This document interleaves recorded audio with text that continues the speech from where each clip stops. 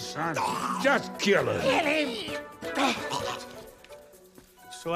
Murphy is back as the Zamundan prince seeking his son in the US in this tired sequel to the 80s comedy hit. You wouldn't be the first king to have one. That is true. The original movie, directed by John Landis, had Murphy as the discontented Prince Akeem of the fictional African state Zamunda, obedient to his sonorous father the king, James Earl Jones. It is true. You have a son, Akeem. But yearning for a modern, independent-minded bride. So he travels to Queens, New York with his pal Semi, whose name doesn't get the obvious gag despite the non-stop sexual innuendo, played by Arsenio Hall.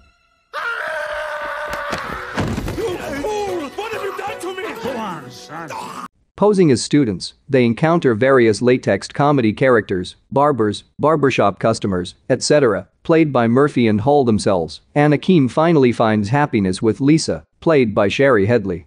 This neighborhood didn't have shit. And the white man move in, they got the coffee houses and the dog parks, and my brownstone on Fox Boulevard is worth $10 million. A TV pilot in 1989 starring in living colors Tommy Davidson was not picked up. The problem is, this newly discovered prince, Lavelle Johnson, Jermaine Fowler, is as willful and independent as Akeem was at the height of his rebellious phase, and having spent all his life in America,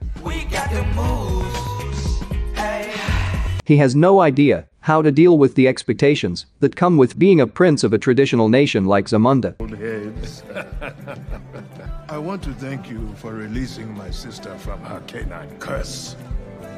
Add to this Mika's growing disappointment towards her father. She has spent all her life training and preparing to be Akeem's successor. Glorious house of... In this glorious house. When her father overlooks her in favor of a son he didn't even know he had until recently, it breaks her heart. She genuinely thought that he is better than continuing the erroneous ways of his forefathers. Practically trained for it her whole life. Whom does Akeem choose as his successor? After arriving in Zamunda, Lavelle tries his best to embrace the custom and traditions of his father's country.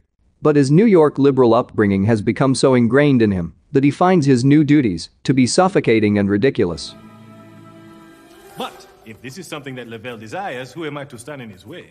On the suggestion of the royal groomer, Miriam Namzamo Mbatha, who tells him the story of Akeem's journey to America to find love, Lavelle introduces the New York flair to his princely conduct. This is ZNN. Good evening, my neighbors. I'm Tutsatsi Bibinyana. And that changes everything for the better. His uncle, Reem Tracy Morgan, who helped his mother Mary, Leslie Jones, raise him, arrives in Zamunda and brings with him a certain casual understanding that Lavelle has sorely missed. A new dawn had arisen in Zamunda, a new sense of hope and change. Lavelle starts to really fit into the role of a prince and fulfills all the requirements to be his father's heir. Ultimately, however, he is his father's child in a way that Akeem may not have wanted him to be, at least not initially. Indisposed. Indisposed? Really? Like his father, Lavelle discovers that the woman chosen for him, General Izzy's daughter, is definitely not right for him. Would you dare banish me from my own bedroom? And chooses Miriam instead. They subsequently elope and go to America, where they try to have a wedding at Reverend Brown's, Hull, Shady Church. Akeem arrives and tries to convince his son to return with him, before realizing that he himself is at fault here. Now do you or do you not understand that? Lavelle and Miriam's wedding eventually takes place in Zamunda, in the presence of both sides of his family. In the end, Lavelle doesn't inherit his father's throne, only his romantic spirit, but this is enough for him. I do.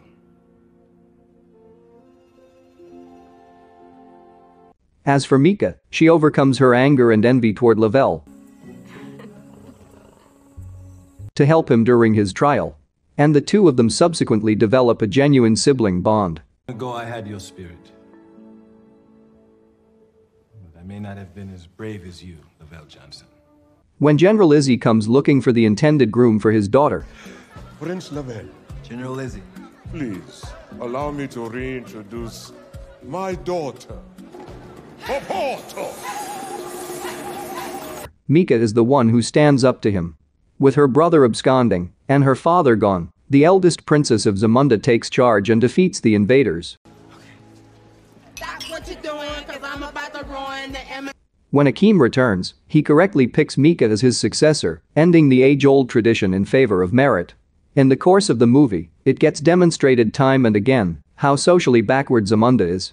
Under the reign of Queen Mika, it is bound to experience some radical changes. Bedrock of my kingdom. What are some of the Easter eggs and throwbacks in Coming to America? Like in the first film, both Murphy and Hall play multiple characters in Coming to America. I have a child on the other side of the world.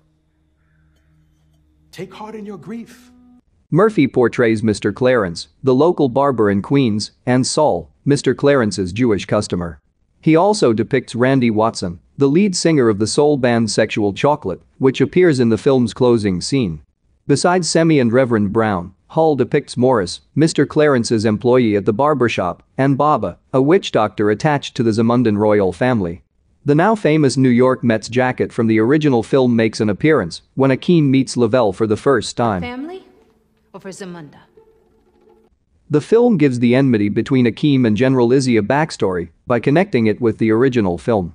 Imani, Vanessa Bell Calloway, the woman with whom Akeem's marriage was initially arranged, is revealed to be Izzy's sister. And your friend too. General Izzy did not take the eventual rejection well and, since then, has been plotting to overthrow the Joffer family from their throne. He didn't dare to move when Joffe was ruling the country.